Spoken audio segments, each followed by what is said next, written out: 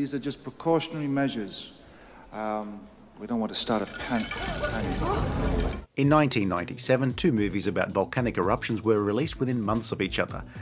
You could say one was a spoiler for the other, or that there was some underhanded industrial espionage going on, or that it was a massive coincidence. Either way, decades later, we have two late 90s popcorn flicks full of special effects of people being buried, scorched, melted, burned alive, and otherwise badly singed, and curiously lacking any eyebrows. We're at level 1 here. Dante's Peak and Volcano.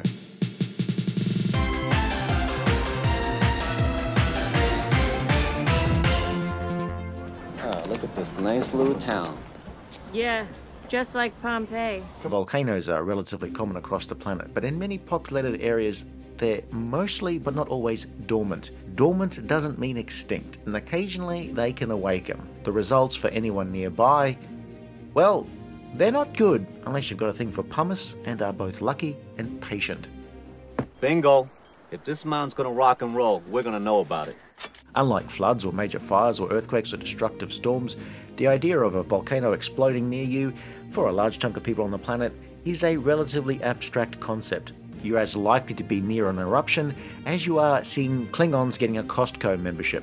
Oh no. Volcano and Dante's Peak are two movies that I basically completely skipped until now. So it's going to be interesting to see how a noob relates to these films compared to the general critical consensus. Dante's Peak landed in theatres first in February of 1997. It's directed by Roger Donaldson, an Aussie-Kiwi director with a solid track record of films in various genres. Dr. Dalton's a geologist.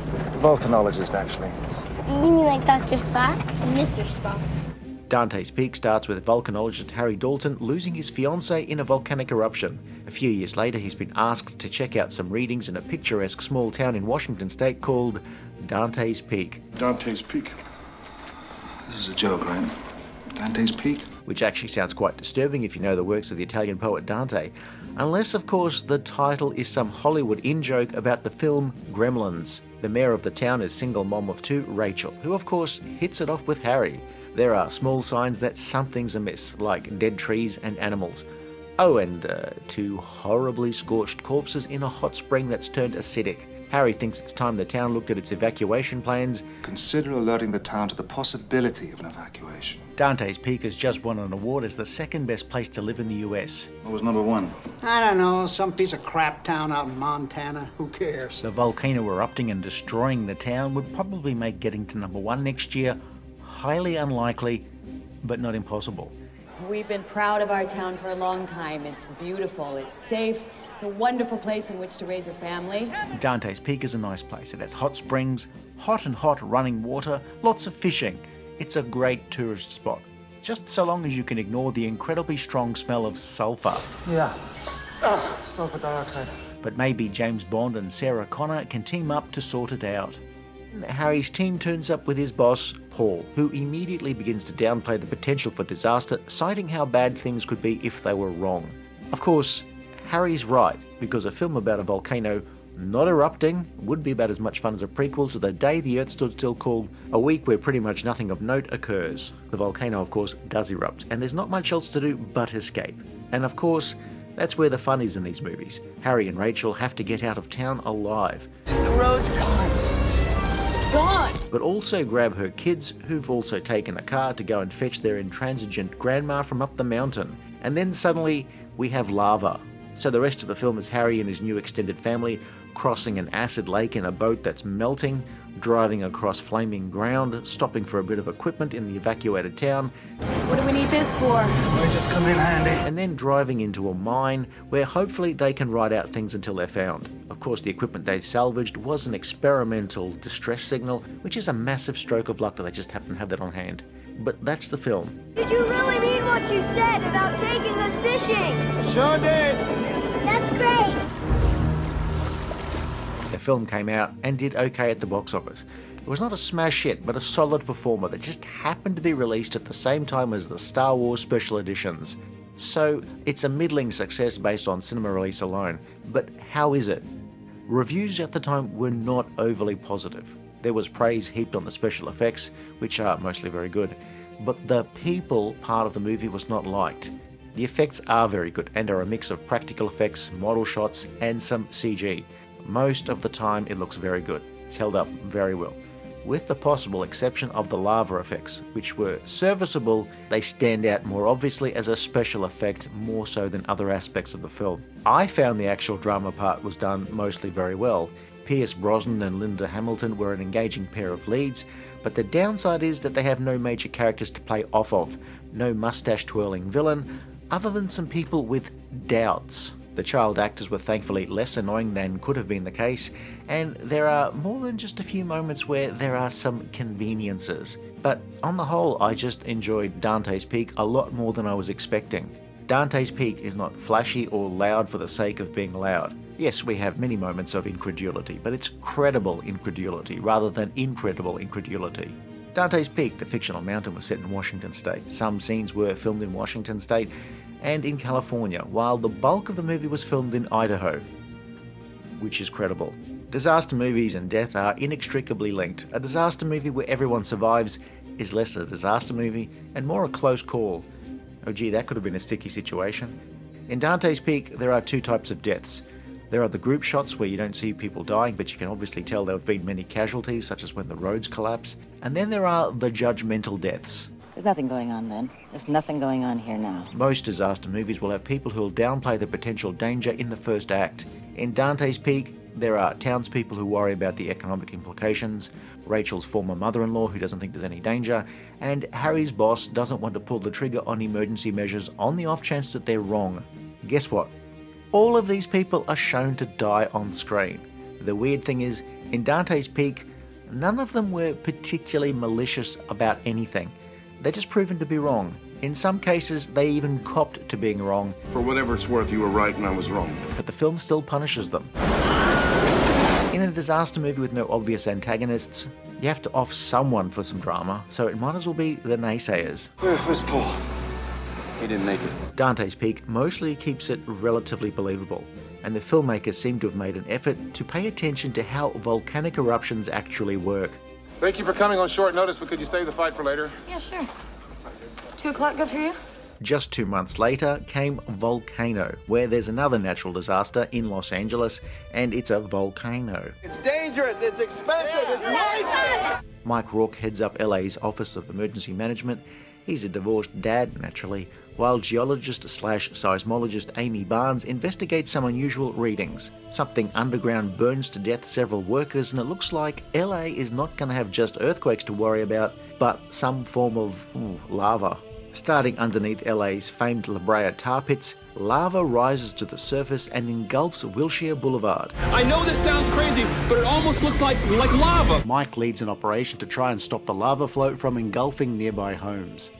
Amy is convinced that they've yet to see the worst a volcano can do to the city. Amy and Mike flirt with each other while investigating further, which is known as influstigating. They realise the lava ain't done, so the film pivots to driving the lava towards water, where it hopefully will miss any hospitals, and also the makeshift triage centre where Mike's daughter was helping out Dr. J. Calder, whose property developer husband is miffed that she's not clocking off in the middle of a disaster. He wants to get home and watch Northern Exposure reruns. Norman Calder's latest project, a nearly completed tower, just happens to be in the wrong place at the right time. It's got to be 50,000 tons of steel and concrete. Would that work? We're gonna knock a building down. Yes, I am. Will it work?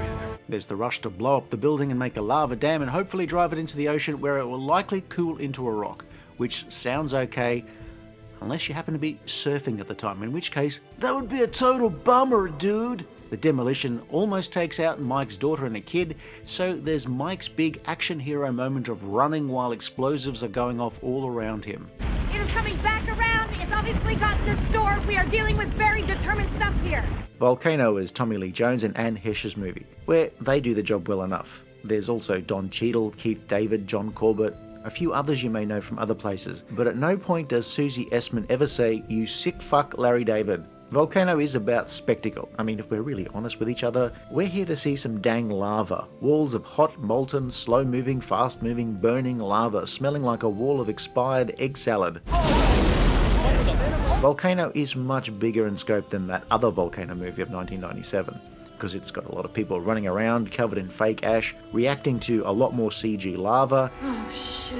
It has people improvising major demolition projects, and it's all relatively grounded until the big action film finale where Mike and the kids are buried but pulled out of the wreckage just as the ocean cools the lava, and of course that's when it decides to rain in Los Angeles, which could have worked as a segue into a sequel film about a flood in Los Angeles.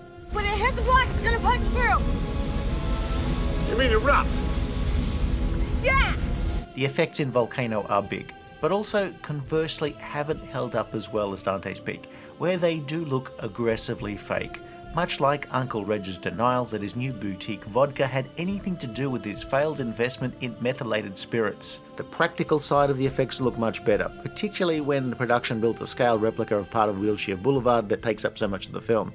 This Hieronymus Bosch is heavy. That's because he deals with man's inclination toward sin in defiance of God's will. I didn't mean it like that. Director Mick Jackson had a varied career with films like LA Story and The Bodyguard, but back in his native Britain, Mick Jackson had been a TV director for a long time, where at one point he eliminated sleep from a generation of viewers with his apocalyptic television film Threads. Volcano would be Mick Jackson's last big Hollywood movie. History does not record whether Jackson did the moonwalk at some point. You guys seeing this shit?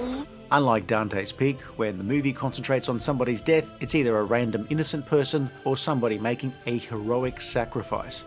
Lava, of course, does not care if you donated to charity or embezzled from charity, which I guess is cool because I was worried which way that would go. Damn! I mean, there are deaths by burning, crushing, falling into a bottomless pit, lots of explosions, and people melting in lava. I mean, really well done deaths. Shit!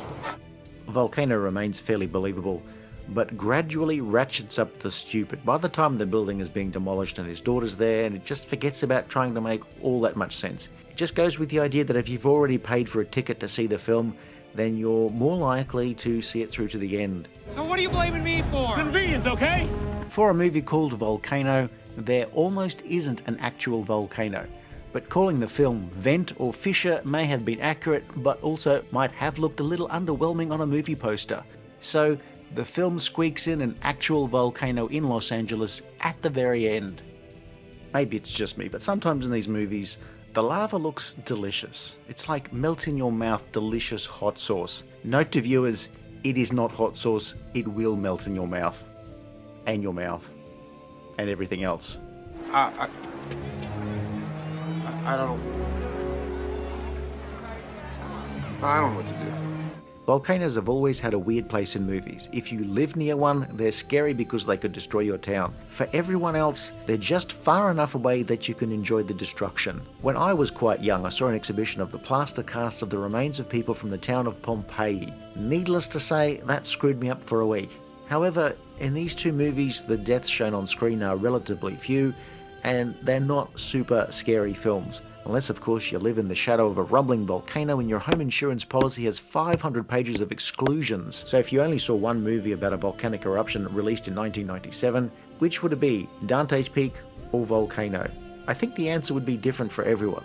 For me, it would easily be Dante's Peak. It didn't feel all that stupid and held my interest for the most part. Volcano was alright, but it's really just alright. It goes much bigger in terms of its visuals, but its characters aren't all that interesting, and in general it feels a little more by the numbers. A cul-de-sac. That's gotta be a wall at least 6 feet high. Which of these do you prefer, or would you rather something else? Maybe something more geographically challenged, like Krakatoa east of Java? Or a sequel to Joe vs. the Volcano, where Joe and the volcano team up to fight a tidal wave? It is unlikely, but it is a possibility. If you enjoyed this review, please like and subscribe, leave a comment below, or check out some of our other videos.